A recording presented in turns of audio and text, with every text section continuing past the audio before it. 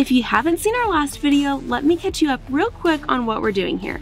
We are riding our bikes across Iowa with 20,000 of our friends in an event called Ragbrai. Yesterday's 53-mile ride was all about learning the Ragbrai way, learning that Iowa is not flat, and trying not to get run over by the more experienced riders. Today's 72-mile ride will push us further than we have ever ridden before, and the weather will create a surprising challenge as well. We'll try new things, new food, and make new friends along the way. Welcome to day 2 of Ragbrai.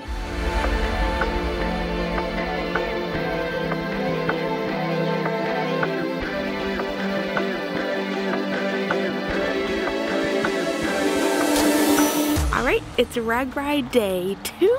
We have, I think, 72 miles today and about 1,700 feet of climb. So, should be a good day. Each day has its own specific challenge that's associated with it. Yesterday was day 1 being the first day, so just like getting used to how Ragbrai works was the challenge. Today's challenge is the distance. 72 miles is 2 or 3 miles more than we've ever ridden at one time before. So, we'll see how it goes.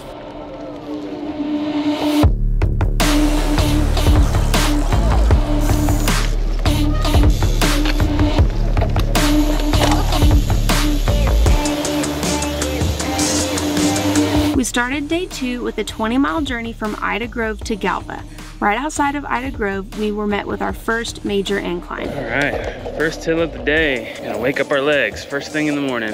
First major hill, and I am walking it because my legs are not awake yet. Yeah. Ida Grove is the largest town we've been in, I feel like, so far, even though it's only like the second town. But with that, it takes a little while just to get out of town. Luckily, about 10 miles from Galva, there was a place to stop and refill our water. All right, we stopped to get some water and a little snack. We have like 9 miles, I think, till the next town. So far, so good this morning. So we are a little over 11 miles in this morning, and we've already done about 1/3 of the elevation climb for today, which is nuts because we are going like 72 miles. Thank you.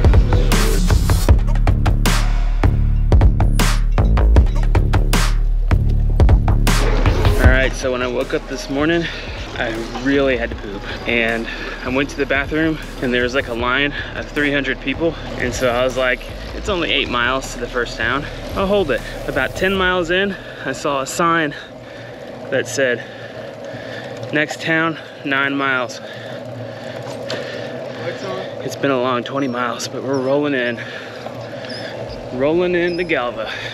We are rolling into Galva, the first town of the day, and I have zero idea where TJ is. So this should be fun.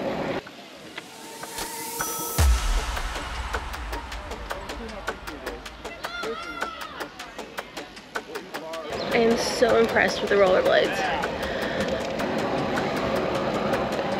Took off and left me. Oh, I think I see him. Yeah, there he is.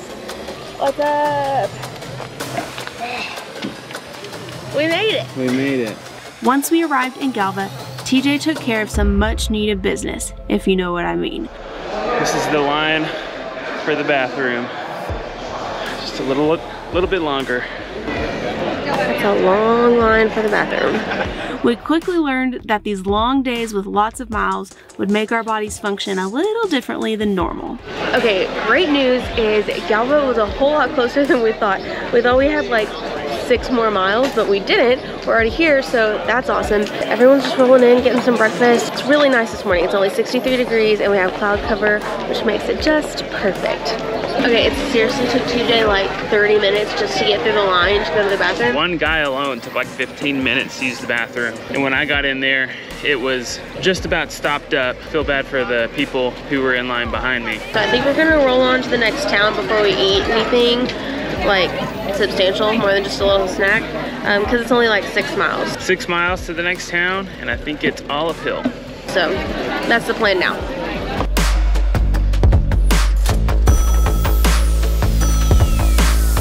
Those people were riding 3 to a bike. Okay, looking at this hill. We stopped for like half an hour and I just stood around, and my legs, my muscles got cold, I guess. Whew. Man, I'm gonna need to warm back up. All right, I'm back here by myself, just climbing this hill. I don't know where TJ is. It's crazy, when we were training, I rode faster than him. I ride faster than TJ, so when I'm behind him, I have to take it easy. That's okay, I could use the brake sometimes. It's hard work pulling this team all the time, but someone's gotta do it. And we started yesterday, and he just took off. And good for him. I don't know why, it's just all of a sudden different, but we're rolling with it. I think I see the top. Then again, I thought I saw the top back there, and I didn't. I think TJ's at the top waiting for me. Yeah. TJ! I got a little bit of incline decline, but not like this. What do you think you're doing? After we left Galva, we headed 7 miles down the road to the Iowa popcorn capital of Schaller, where of course we ate some popcorn. We got free popcorn, which is awesome because popcorn is like one of my favorite snacks, but also the salt just never tastes better than when you've been sweating a lot. Man, this is perfectly timed. There was a sign like a mile back that said pie, 1 mile. And even though it's like in the morning, pie has never sounded so good. We also thought we were going to get our first taste of some pie, which Ragbrai is famous for. No matter the time of day, you can usually find someone selling pie. All right, so we waited in that line for pie, and when we got up to the front, they ran out of pie. And so we got these things. I'm not sure exactly what it is. One of them's like a Rice Krispie treat looking thing, and the other one's a peanut butter bar. So we'll see how they are. While we didn't get any pie, we did get some other homemade treats that were pretty great. It's not pie, but it's still pretty good. We got that little snack and got some more water, and it's starting to rain. Hopefully it stops, but we have about 12 miles till the next town. Let's go.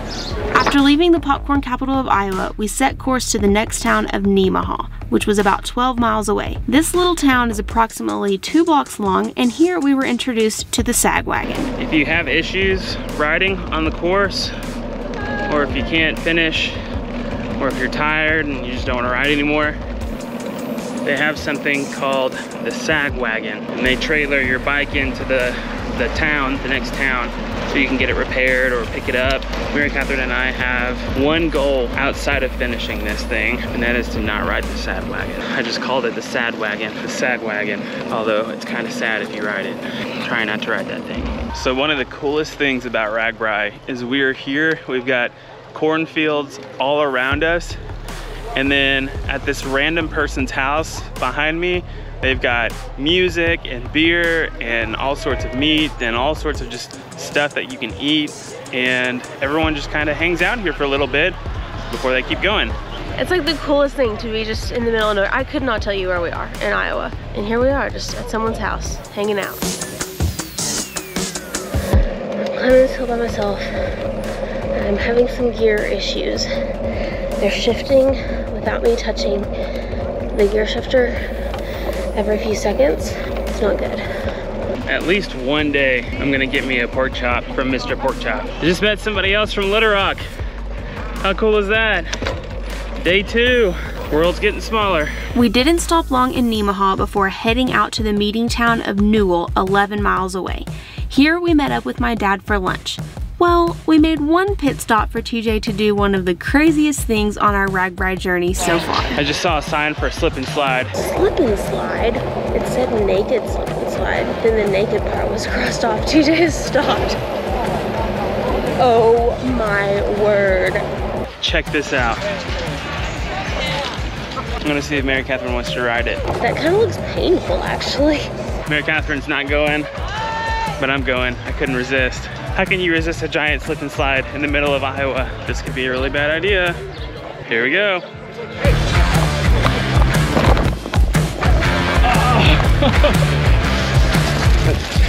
I can't steer. Woo!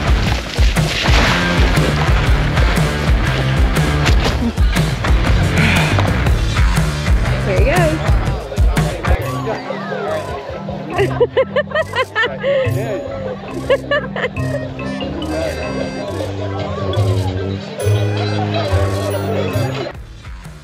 Well, worth it. You don't want to do it? Are you sure? Yeah. That was fun. All right, let's keep going. Just a little blood. A little blood hurt nobody. Now that I'm soaking wet and the wind's blowing, I'm about to get on my bike and the wind's gonna be blowing a lot more. I'm starting to question my decisions. Yeah, because it's like maybe 70 degrees out here. It's been in the 60s all day. Went in Ragbrai. We're at a bike shop, mobile bike shop, and they are gonna fix my gears.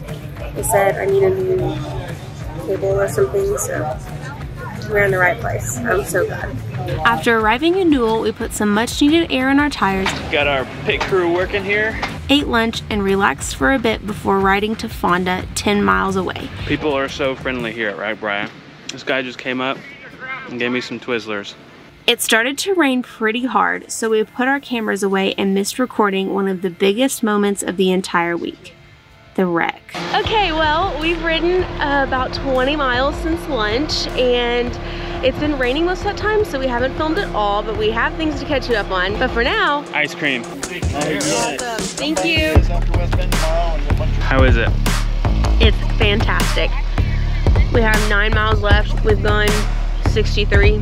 This is perfect. It's been raining quite a bit since lunch, so we put the GoPros away. Even though the GoPro itself is waterproof, we have these little microphones on them. Pretty sure they can't get wet. So we haven't filmed anything, but you guys have missed a lot. Because I fell off of my bike in the middle of the road. I'm okay. We were coming up on some train tracks and it'd been raining, and so it was wet. And there was people standing out there because there had already been some people fall, and they were like, slow down, slow down. Like, be really careful going over the train tracks. We're like, oh, thank you so much for letting us know. And I still wiped out. It was the scariest thing ever. She was behind me, all I heard was pow! And I knew what happened. I like slammed on my brakes and jumped off my bike. Luckily, she's okay. Yeah, I wish we had a camera on TJ's face when I fell. My hands hurt. They're not skinned up. They hurt. My hip hurts. That's where I landed on. I think I'm gonna have a nice bruise there. And I cut my finger, and my knee had a little tiny scrape, but that's it. And I mean, little road rash. I probably like fell because it was wet, but it still could have happened even if it wasn't wet. But because it was wet, I didn't like get scraped up. So I guess it's a good thing.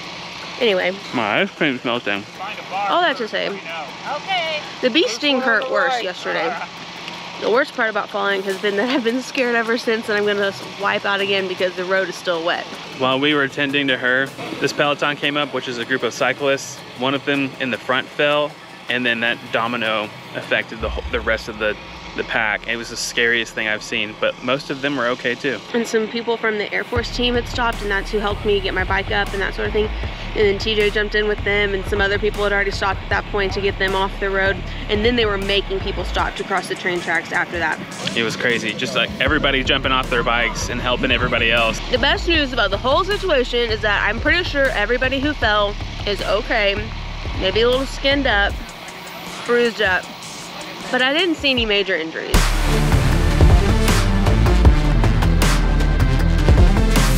Well, she's in high spirits for having skidded across the railroad tracks. That's good. After our ice cream break, we rode the final 20 miles into our second overnight town of Pocahontas. Despite the wreck, we actually had a great afternoon and rode pretty fast. We even finished the day about an hour and a half earlier than we thought we would. Turn on the next street. Okay. After dinner, we were so tired we went to bed right away and forgot to film our daily recap. Overall, day 2 was really fun, and we ended the day extra grateful for safety and for the kindness of the Ragbrai community.